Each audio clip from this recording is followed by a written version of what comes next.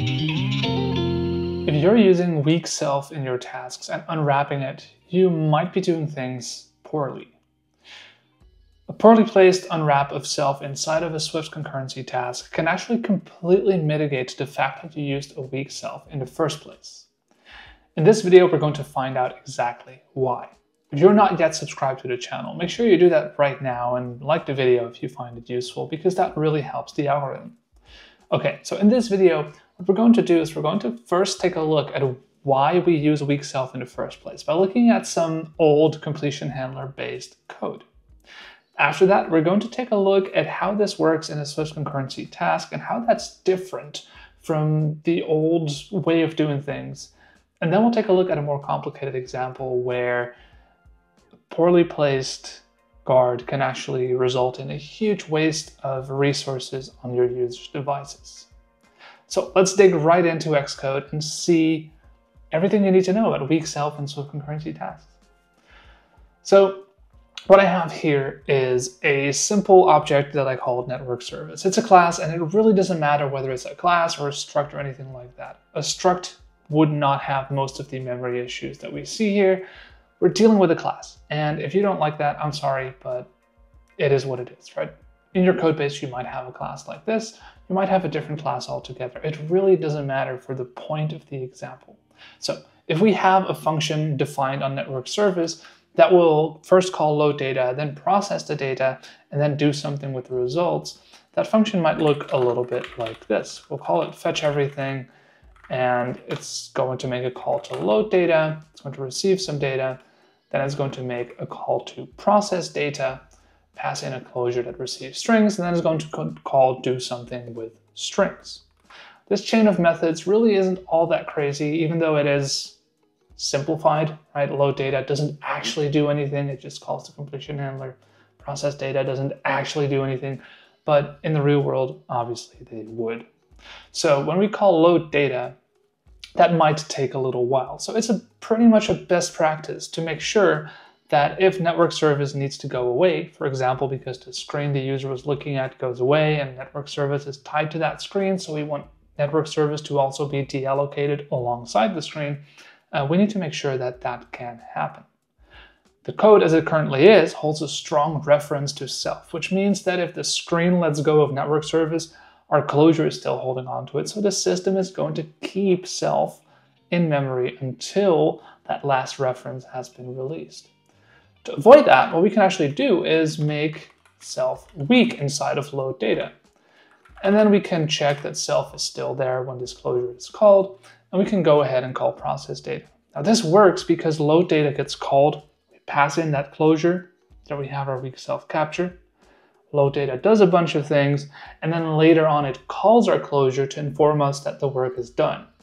Before we process the work, we check that self is still there to see if processing still makes sense. So there's a significant delay between us calling load data and capturing weak self and this closure being executed. So that's why the guard makes a lot of sense, because self might have gone away during load data.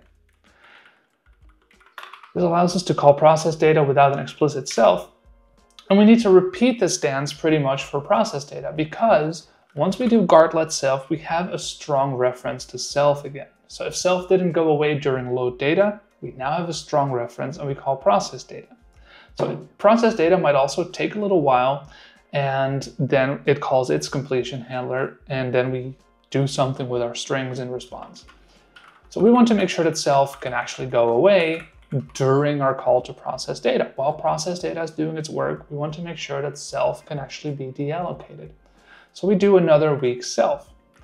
And then when the closure is called, we check that self is still there, and if it is, we can go ahead and do something with our strings.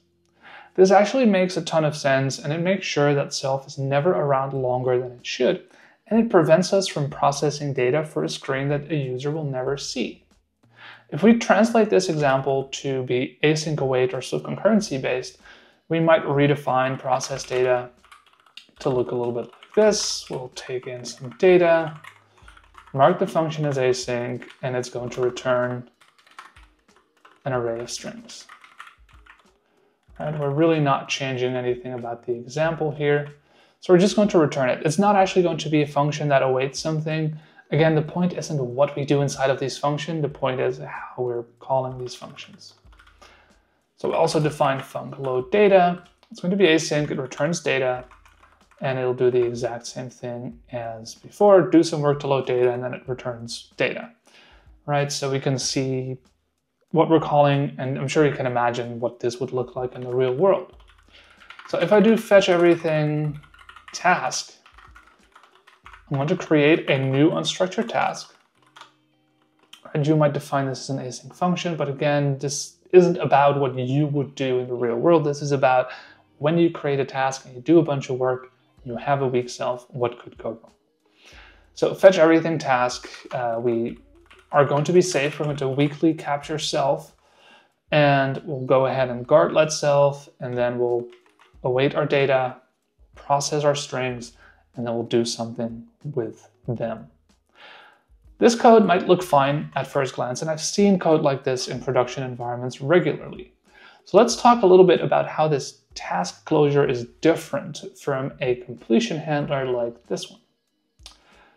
A task in Swift concurrency starts running as soon as possible, and usually that means pretty much immediately. So when we call this task, we schedule this closure to be run as soon as possible. Since that is pretty much immediately, we do have our weak self capture here, so the task initially is going to allow self to go away. But the time between creating the task, capturing self, and starting our closure is so small that self probably didn't go away. So when this closure starts running and we hit this guard, it's pretty much already guaranteed that self is still going to be there, so this guard will almost always pass. Once this guard passes, we have a strong reference to self.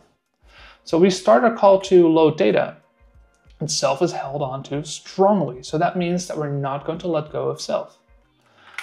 Then we call process data with this same strong reference that we had before, and then we do something with strings. This code right here with this weak self positioned in this way is pretty much the exact same thing as not capturing self weak at all. Because we unwrap it and strongify it at the start of the task. So we're only having a weak reference to self for a fraction of time. So this is pretty much the equivalent, not capturing self weakly at all. And note that we don't have to use self explicitly here, and that's because of a feature that Apple introduced a while ago, where certain closures where Apple feels there's a very small potential for memory leaks, they won't force you to use self. So Apple pretty much considers this to be fine. Since the task will start, it'll do a bunch of work which might be wasteful, but eventually the task ends and self is released. So it's not really a memory leak, it's very temporary and resolves itself. But let's say that process data is super expensive and you don't want to do that if self has been deallocated. You can actually have a weak self capturing a task. And you could do something like guard let data equals await self question mark dot load data. So if between the task starting and running this, self has gone away, we'll just return. And then we can do the same for let strings, guard let strings equals await self question mark dot process data, else return. Right? So we won't call process data if self has been deallocated. And then we can do something with our strings if self is still there. So this would allow self to go away during our calls to load data and process data. Should you do this in production code? I generally speaking don't think you should. I think we can follow Apple's example of saying we don't need to capture self at all. We can just have our strong capture by default and use it that way because this resolves itself eventually. On the other hand, if you do some heavy work and you want to make sure that you don't waste CPU cycles, you could always do something like this where you use optional chaining on self. There is a more difficult example where I think the problem is much more pronounced, and that is when you do something that takes a while to run inside of a task. For example, you could have a for loop or a while loop like I have here, and that while loop might run indefinitely if you're not careful. This can also happen if you subscribe to an async sequence where you write for value in sequence, and that sequence never ends. If you wrap that in a task, the task will not end unless the sequence ends. If the sequence never ends, the task never ends, and anything you capture in the task is going to be held on to strongly if you're not careful. So let's take a look at the code here. There's a bunch of stuff around this that you don't have to be interested in. The most interesting part is the task itself. So I create a task with a weak self, and I immediately check that self is still there. Now we already know that self should be there, and we're creating a strong reference to self now. And then we keep running while the task isn't canceled. We get data, we sleep, we get more data, we sleep, we get more data. Imagine that this is used to load a bunch of pages of content, and the code would look maybe a little bit like this. Has more pages equals true initially, and then maybe get data returns a page, and then has more pages becomes page is last. But we could do something like this in the real world where, right, we would end the loop if has more pages becomes false. I omitted all that because I wanted this example to be as simple as possible, and I wanted this to run indefinitely to give you a sense of how bad things can get. Let's go on ahead and run this to see what actually happens. We're going to run this inside of a view. I have a button here, creates an instance of my service class. It will call getList with weak self, and then after a second, it's going to set sample to nil. So let's go ahead and do that. And what we'll actually see is we click run, we're starting our data load, there's an artificial delay, and then we start the next, there's an artificial delay, we start the next. Now I know that I'm setting self to nil, so maybe what we can do is inside of the dinit, we can refresh task.cancel. Now we already saw the print output, and you might be expecting what we're about to see, but the deinitializer is never actually called, right? We keep going. And that is because we have that strong reference to self right here. So when we enter our while loop, self is held onto strongly. And we need to figure out a way to let go of self in between loop iterations, for example. What you can do is instead of capturing self strongly at the beginning of the task, you can move that guard into your while loop. So now when the iteration in the while loop starts, we check, is self there? If self is there, we're going to get data and we'll sleep for a second. After that, self is going to get let go of, and we're going to start the next loop iteration where we have a new strong capture of self. So if self wants to be deallocated, it can be between the loops, right? So let's actually see that in practice. So we'll run this. We see that we start the data load, data was loaded, service class deinitialized, and now we see no further values. Right, so every iteration gets its own strong capture of self.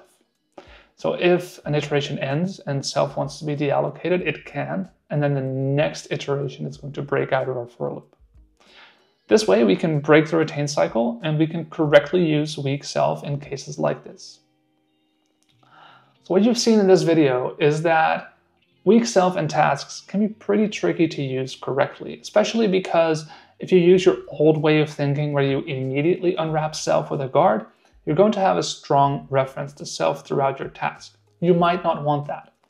So whenever you want to capture self weakly in your task, for example, because you're doing a long running task, make sure to only unwrap self where you need it. Use optional chaining if you can to avoid having strong references to self at all. And really be careful and test your assumptions around how weak your self really is. If you like this video, make sure to subscribe, and I will see you again in the next one. Thanks for watching.